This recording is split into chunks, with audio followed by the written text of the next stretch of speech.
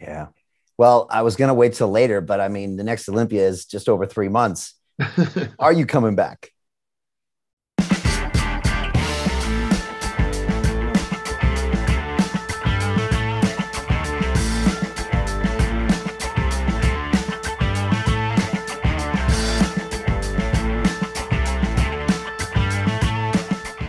What's up, Desktopers? Xavier Wills here for Desktop Bodybuilding, and we are back with another video. And today I'm discussing Phil Heath reveals his plans for 2021, plus he states he is not retired. Nicolas Vullioud's shock retirement. Blessing Awodibu, is he going to Oxygen Gym?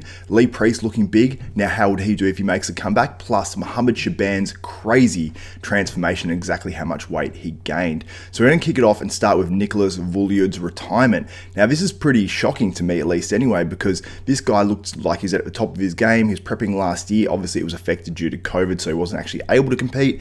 And he said he just sort of, I suppose, just lost the love for it. And he said if you're not 100% in it, then you can't sort of do bodybuilding. And I totally agree with that. Now, he's obviously still a young guy. He's got great potential. He did come second, I believe, to Hadi Chupin in a contest a couple of years ago, and he looked absolutely fantastic there in the 212s. So I really hope he does make a comeback at some stage. But I think sometimes these guys need to really totally step away from bodybuilding to sort of find that love again and come back. And I think he's got plenty of potential to actually come back and do really well and place him at top 10 at Mr. Olympia, because when he did compete in the Olympia, I think it was in 2019, I think he placed 11th and wasn't quite as good as he was in the past as well. So I think that he can actually improve on that and get maybe even a top 5 in Mr. Olympia in the 212s. But let me know what you think in the comments below.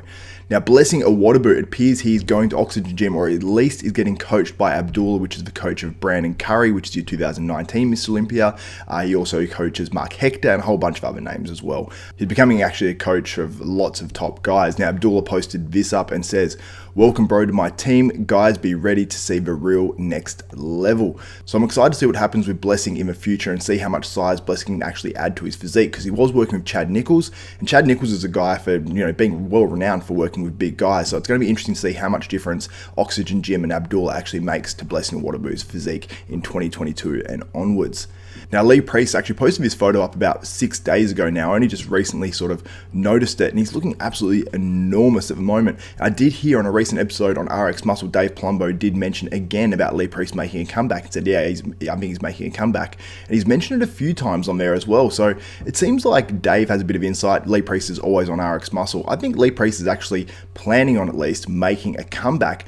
And I'm interested to see what you guys think. How do you think Lee Priest would do if he does make a comeback? Now, he does have some size discrepancy between his arms because he did have that neck injury, which has caused nerve issues, which, obviously affects growth to one side of your body. So I totally understand that. But if he's able to correct a lot of that and, get the surgeries that he needs, if he needs any more, I'm not too sure. But it'd be interesting to see actually how he looks if he does come back. So I know Lee Priest is probably heading towards 50 years of age at the moment. He might even actually be there at the moment, but his physique doesn't really suggest that he's actually 50 years of age. So let me know what you think in the comments below. Can Lee Priest come back in the 212s and actually be competitive in some pro lineups? Let me know what you think in the comments below. In our next story, we're discussing Joel Thomas looking absolutely huge at 5.5 weeks out of a Tampa Pro. Now, I also wanted to feature this as well because his Instagram was actually hacked at 81,000 followers, and he's only up to about 3,000 now. So I'll put his link in the description below for his Instagram page, so make sure you head over there and follow Joel Thomas. But he's probably one of the most underrated guys in the IFBB Pro League right now, because he's never competed a huge amount, but when he has, he's actually looked really good. Earlier in his career, when he first turned pro, I think he missed the mark slightly in a few contests, but now he's working with Cement Factory, which is AJ Sims. He's really bringing it every time now, so I can't wait to see what he does in 2021 at that Tampa Pro. In our next story, we're discussing Mohammed Shaaban, who just comes off a second place finish at that Puerto Rico Pro where he looked dramatically improved. Now, he did the California Pro a few weeks ago, came second to Patrick Moore there as well. And there's been sort of debate around both contests on if he actually should have won both of them. Many people believe that he could have beaten Patrick Moore. Many people even said he could have beaten Akeem Williams, including Ian Valliere and Nick Walker on Fuad Abiad's podcast. And you got to say, he looked fantastic. I mean, you look at the improvements in this crazy transformation from the 2019 Mr. Olympia on the left to what he looked like at the Puerto Rico Rico Pro, where he got second on the right. And it's just absolutely outstanding because the size of his legs, the difference there is absolutely huge. They look like almost double the size, or maybe even more than double the size. You can see the adductors are touching a much further down. The size of a medialis is absolutely crazy, and how much muscle he just added to his whole frame, really, but especially those legs are sort of what blows me away. Now, this was posted by his coach, Andrew Vu, on Instagram, and he says, Mohammed Shaaban, 219 pounds at the 2019 Olympiad, at 243.6 pounds at the 2021 Puerto Rico Pro. Now that's 24.6 pounds difference between the 2019 Olympia and the Puerto Rico Pro. Probably about 20 months time it was, so just over 1.5 years.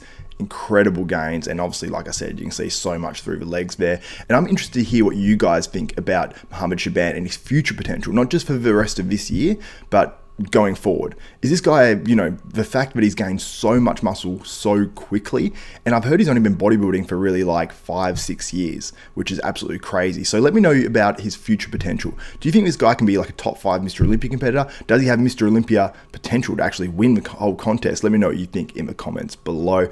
But moving on to our last topic, and it's on Phil Heath and his plans for 2021. So he's just on the London Real podcast with Brian Rose, and he was asked straight up, a full interview, the link is in the description below, but I found a few things interesting that Phil had to say. So he said that he should be allowed to step away from the stage and have that luxury to sort of come back later.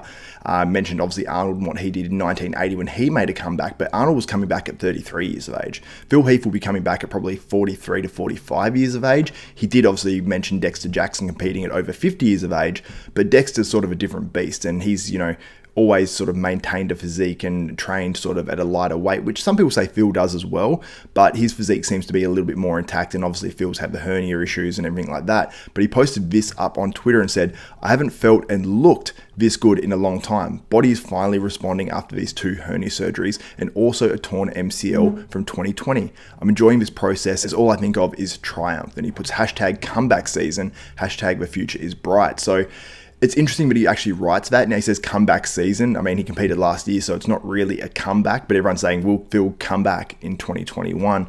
So I don't think he will, obviously based off what he said on the Brian Rose podcast, the London Real one, but we could always see it maybe in a future year. Maybe he steps away and does that whole acting thing for 1 to 2 years and goes, it's not working out, or it is working out, but I still want to come back to the bodybuilding stage. Let me know what you think in the comments below. Can Phil come back in 2021, or do you think he'll actually come back and be successful in future years? Let me know what you think in the comments below on that. But that's it for this video. If you guys are interested in me doing a top 5 bodybuilder transformation video, and including Mohammed Shaaban in there and other guys that have made transformations even since turning pro, so someone who either year to year who's made a crazy transformation, like maybe like Jay Cutler did when he came back in 2009 and regained his Mr. Olympia title, that's a really good one.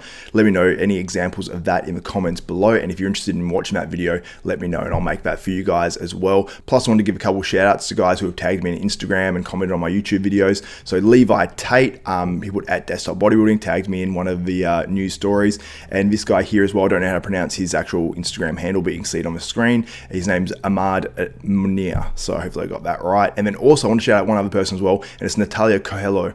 I might have pronounced that slightly wrong, sorry Natalia, but she's always really supportive. She's even just comments on my YouTube videos and says, you know, commenting just to help out. So thank you so much, Natalia. So that's it for this video. If you guys like and appreciate this content, please give this video a thumbs up, smash that like button, also subscribe and hit the notification bell button. That way you'll be notified of every video that goes up from myself, Xavier Wills at Desktop Bodybuilding. So for Xavier Wills, Desktop Bodybuilding, we are out.